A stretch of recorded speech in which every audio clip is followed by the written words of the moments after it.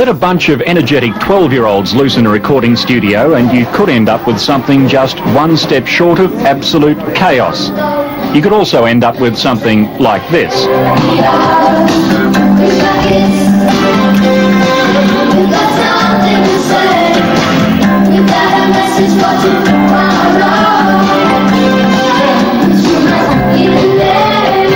Many recording stars wear weird and wonderful hairstyles and clothes to draw attention to themselves.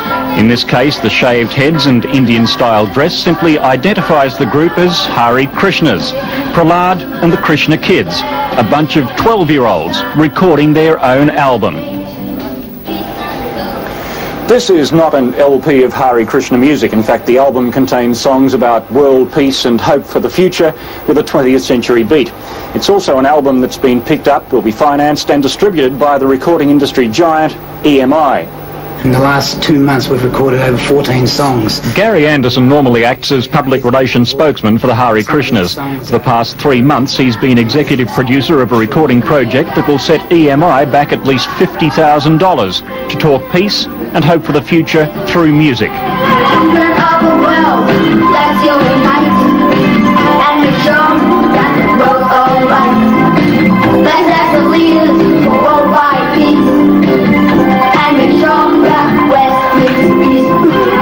These first generation of Krishna kids are actually, I think they've got a lot to show the world. And just what Prahlad is doing is more or less asking all children around the world to write letters to Mr. Reagan or Mr. Gorbachev to let them know their point of view, because it's going to be their future. It all began when 12-year-old lead singer Prahlad wrote to Soviet leader Mikhail Gorbachev pleading for the release of Hare Krishnas imprisoned in the USSR. From that came a protest song aimed at Gorbachev, and now the LP, which contains this plea to Ronald Reagan.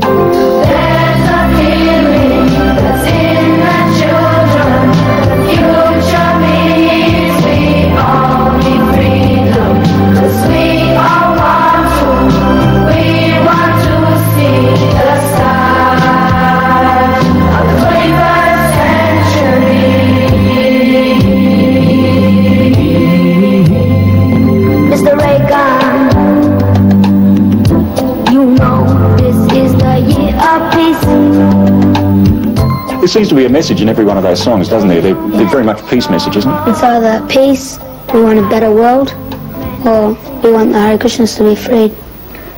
We want to see the start of the 21st century? Yeah, well, it's part of a better world, you know. That's both, you know.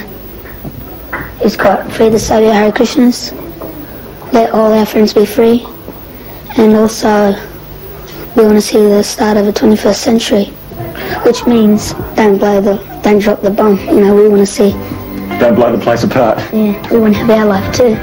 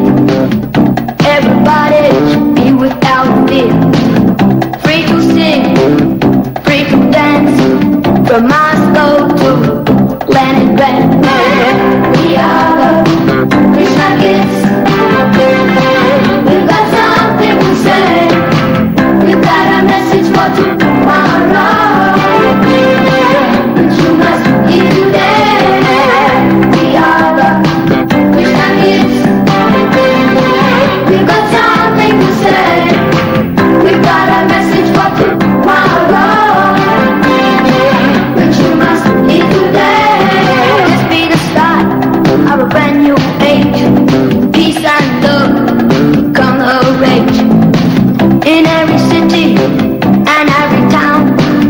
Let the message go around. We are the Krishna kids. We've got something to say. We've got a message for tomorrow. You must in today. We are the Krishna kids. We've got something to say. We've got a message for tomorrow. You must in today. Children of the world, let's unite and make sure that the world's alright. Let's ask the leaders for worldwide peace and make sure that West meets East. We are the Krishna kids. We got something to say. We've got a message for tomorrow, which you must hear today. We are the Krishna kids. We got something to say. We've got a message for tomorrow.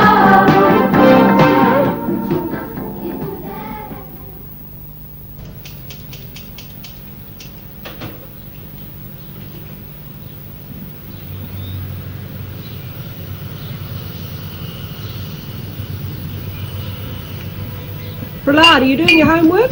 Yes, Mum. Are you still working on that peace project thing? Yeah. You make sure you stay there and get it finished before dinner, won't you? Don't forget Uncle David's coming over tonight. He hasn't been over for a while, has he? It'd be good to see him again. You know he's been over in New Zealand, don't you? He's a very busy man now. Very important.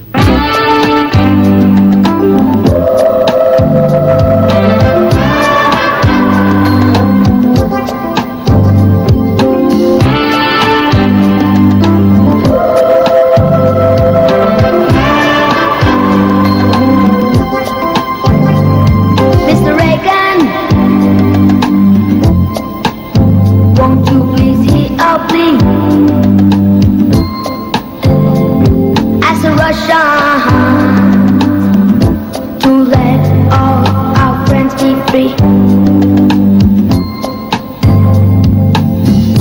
We don't want them to be persecuted. They are so tired of always being mistreated. There's a feeling that's in the children. The future needs the only freedom. 'Cause we all want to. We want to see the start of the 21st century.